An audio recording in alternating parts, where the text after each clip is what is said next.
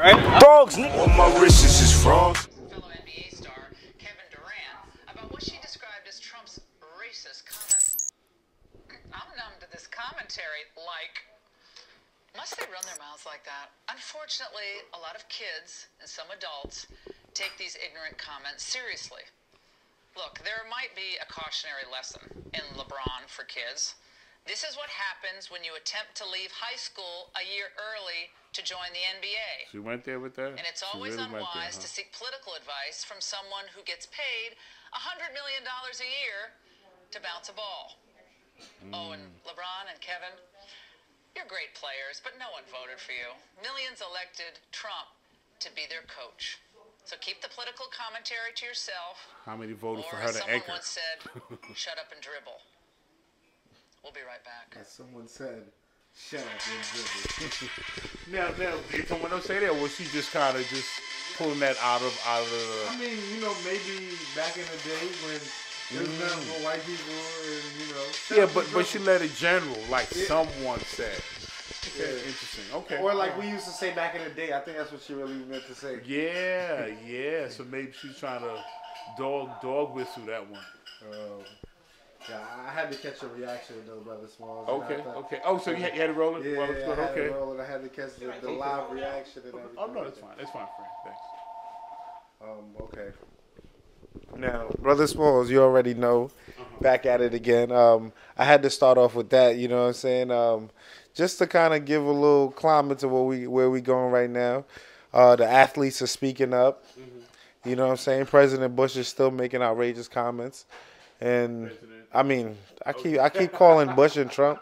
I even wrote down Bush earlier, looking up for the video. But President Trump, you know, he's still saying outrageous comments. What's your thoughts on Laura Ingraham, this Fox News reporter? You know, sounding like it's 1965 or, you know, 1950s. And, you know what I'm saying? What's your thoughts on her comments and how she basically got the platform to just talk like that? And, you know what I'm saying? What is the show? You know, Fox Network in general. This is what they do, and this is how they do it.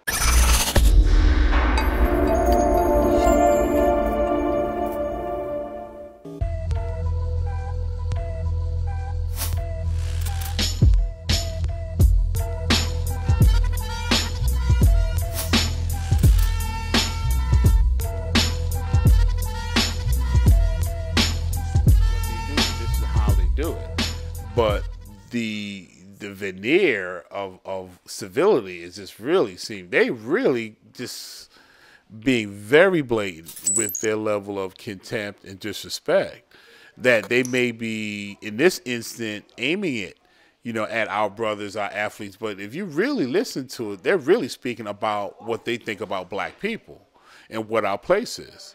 And they do have a specific place they have for the athletes, but that's just across the board. You know, they say, yo, black folks, you know, don't start feeling yourself. You know, we still have our same mindset that we had when we first encountered you folks. So, and I think situations like this, one time I'd say it's a wake-up call, but it really depends, you know, how many people really still asleep that this is a wake-up call. This is just more of the same. And that's why I'm surprised that people are still surprised at the stuff that's coming out of our president, Donald Trump. He's been really clear. I guess during the campaign, people had this maybe reality TV kind of deer in the headlights deal, thinking, oh, okay, this is fun, and they was eating their popcorn.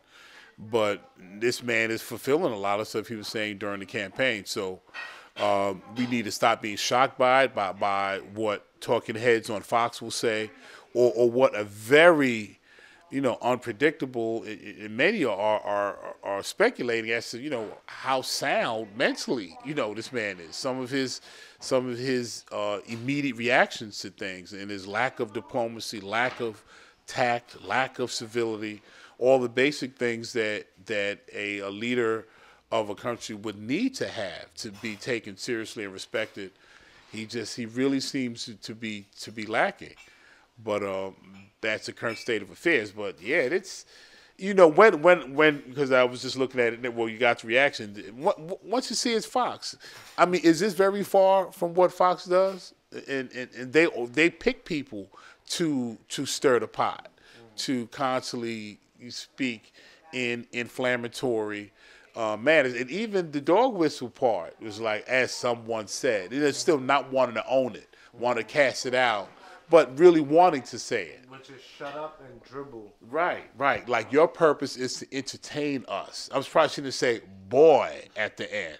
I mean, I guess she didn't want to go but so far, but you know, many hold that feeling, and it's so interesting. I was looking on YouTube today, and they did.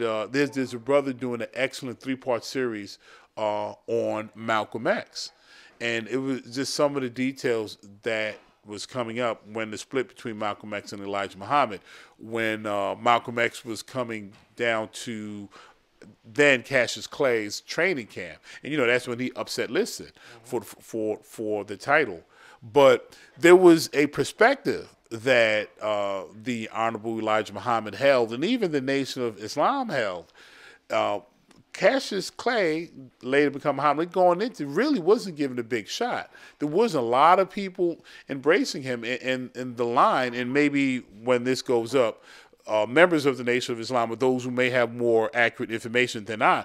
But I believe the position the Honorable Elijah Muhammad held prior to Muhammad Ali was that his followers should not participate in sporting endeavors for that specific reason, that it was seen as this particular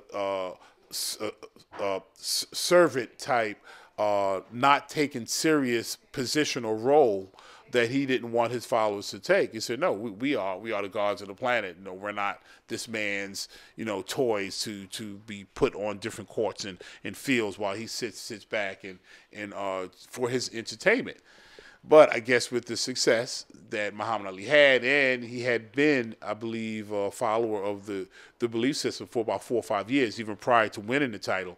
So that changed it. But that's an interesting position, that no, we will not participate in your sports. We will not be, your little boys to run up and down courts while we are treated less than. So I don't know. So yeah, things will change. I've been in LeBron's corner from day one. He's had my respect, just the way he carries himself as a husband, as a father, the way he deals with the kind of pressure and the crap they're constantly coming at him with, and all the attributes that I mentioned that I find our president lacking. LeBron has diplomacy, civility, poise, thoughtfulness. He measures his response. He's not given to emotion. So it's so interesting. We got a diplomat in office that doesn't exhibit that, but we have a quote athlete that now but these folks with Fox are trying to belittle what their intellectual contribution could be to this discourse. No, just set up and dribble. It's deep. But again, the varnish is wearing off, and these people are just starting to show what some of their true feelings are. Again, that just really hasn't changed. What's your thoughts on, athletes,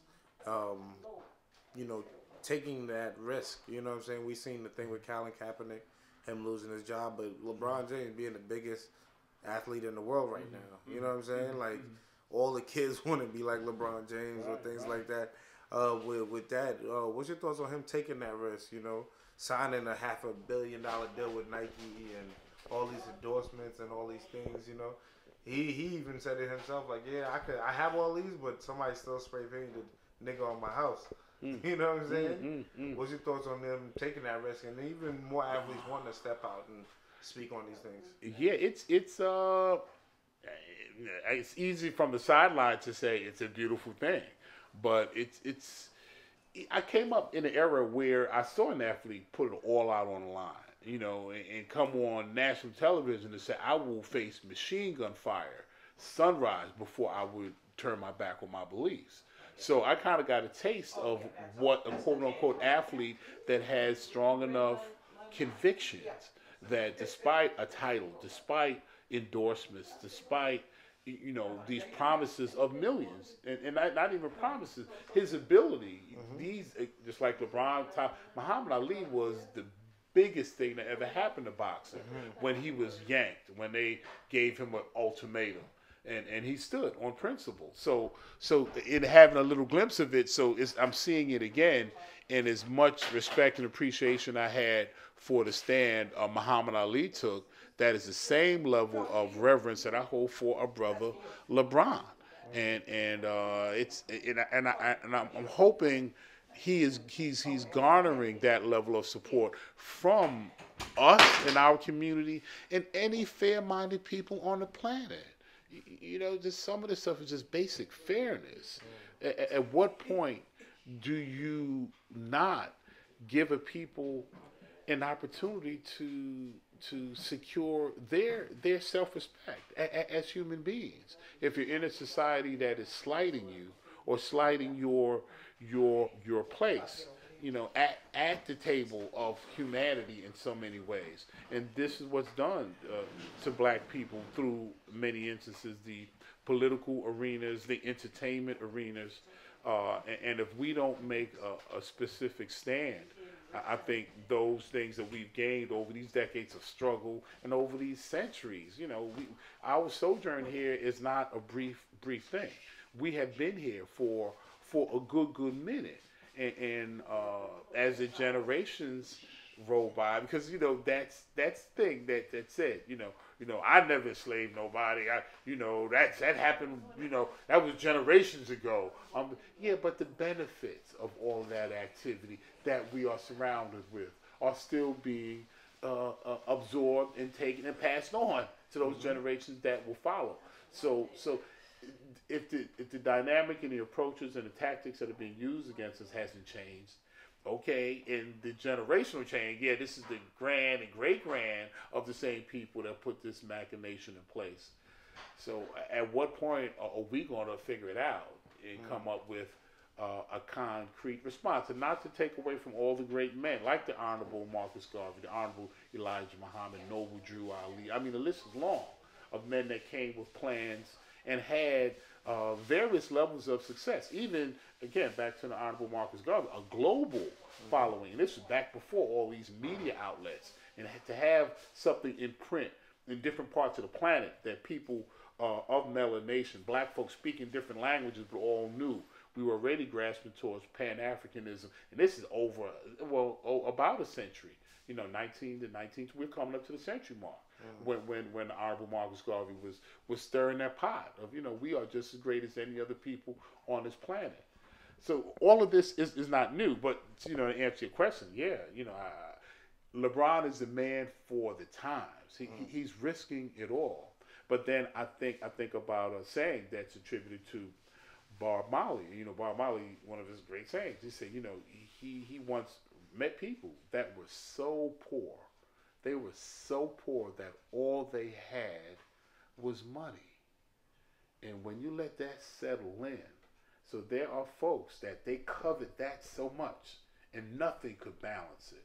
LeBron is clearly not of that ilk because he knows the true things that he's standing and risking it all for.